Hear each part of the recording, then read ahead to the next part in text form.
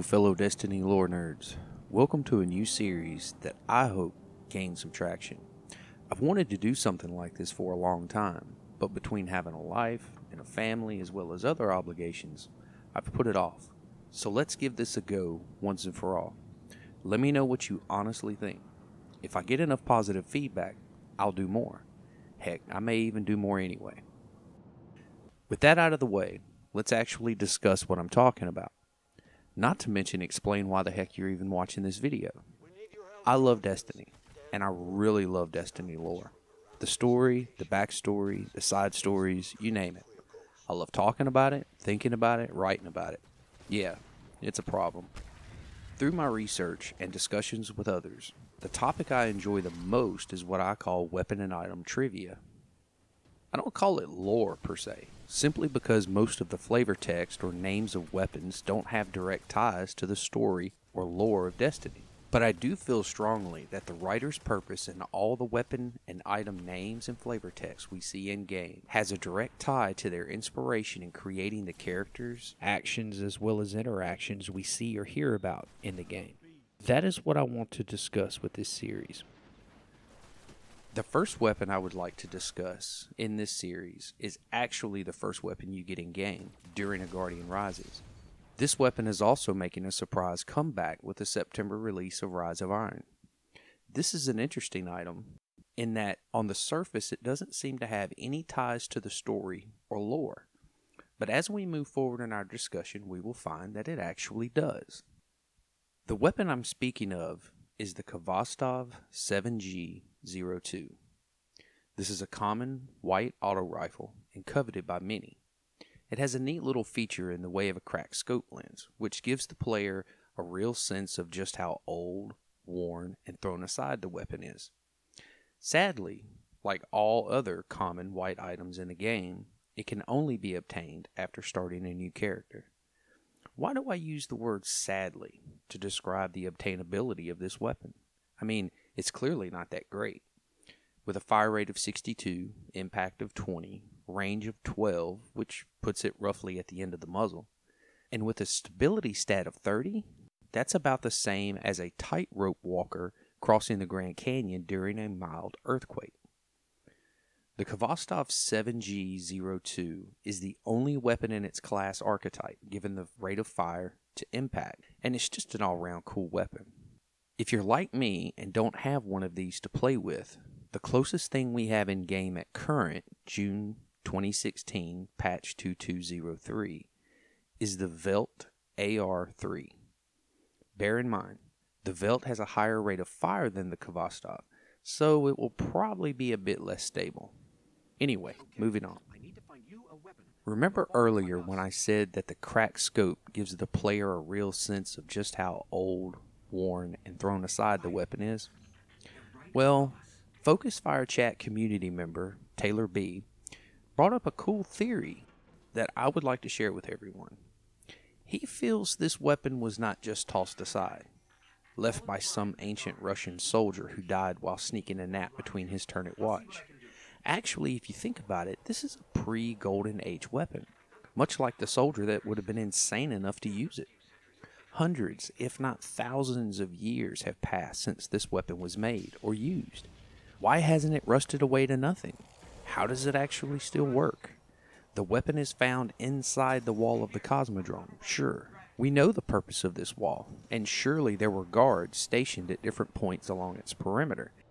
But if you take a good look at the flavor text of the Khvostov, it actually gives some credence to this theory. An ancient weapon, battered and worn, but it still fires true. Perhaps it's been waiting for you. To put all this in perspective, we need to understand what or who Khvostov is. A quick Google search will return links to loads of people having fun in the Crucible with this subpar weapon. Not the sort of nonsense we're after, but Wikipedia comes to our rescue.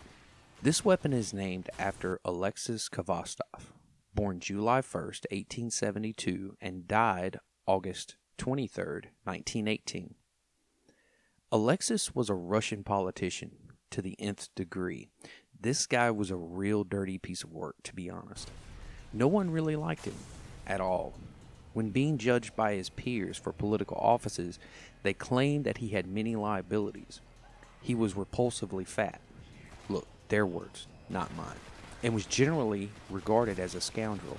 Now, before anyone takes offense to the fat part I just mentioned, bear in mind that during this time in Russia, things were rough. Really rough. So to have some obese politician stand in front of you and your family and say, "I know what's best for you," all the while you and your family slowly starving to death, yeah, that wouldn't sit too well with the general populace. Not to mention that he was an anti-Semite, which means he didn't like Jews, and we all know where that leads. That's not a road we're going to travel. But I'm no politician. I'm no political science major, nor am I a Russian historian. Hell, I didn't even stay at a Holiday Inn Express last night. What do I know? So let me stick with the stuff I do know. Alexis basically conned and schemed his way up the political ladder that was Russian politics at the time. He made a lot of enemies on his way up, but he was normally too powerful for any of them to ever get back at him. For some reason, Nicholas II, the last emperor of Russia, was intrigued by Alexis for the position of Minister of Interior, which was a pretty high-level position. So Nicholas sent two of his closest cohorts to check him out for the office.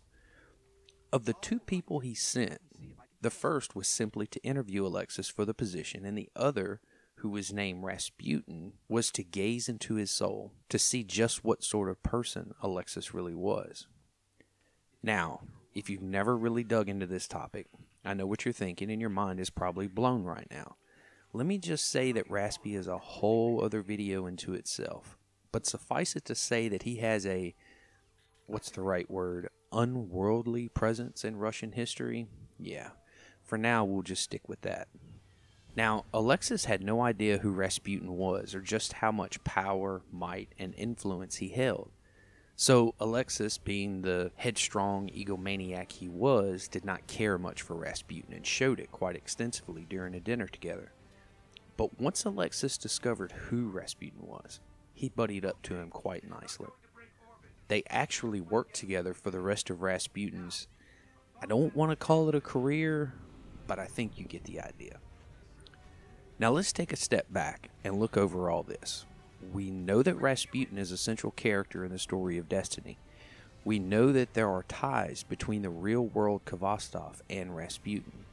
Who else in-game do we know has a connection or a slight tie to Rasputin? That's right, the Stranger. We know that she has accessed Rasputin's bunker many times, and this takes us back, full circle sort of, back to the theory I spoke about earlier.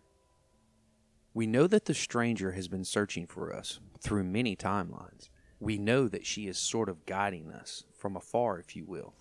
Could it be that during one of her time jumps, she was able to go back far enough, grab a weapon named after a friend of Rasputin's, who we later find is the most sought-after pool of knowledge and power at the start of the game, and she just so happens to lay it in our path so that we may find it? Is it a clue? Is it a warning? Who really knows? But one thing is certain. The connections are there. What she is trying to tell us may not be crystal clear at the moment, but with the return of the weapon in Rise of Iron, we may soon learn a bit more of this story and connection. I, for one, cannot wait. I hope you enjoyed this first installment of Destiny Item Trivia with your humble host, Unisys12. You can find me on Twitter at Unisys12 and in the Focus Fire chat hiding in a room somewhere.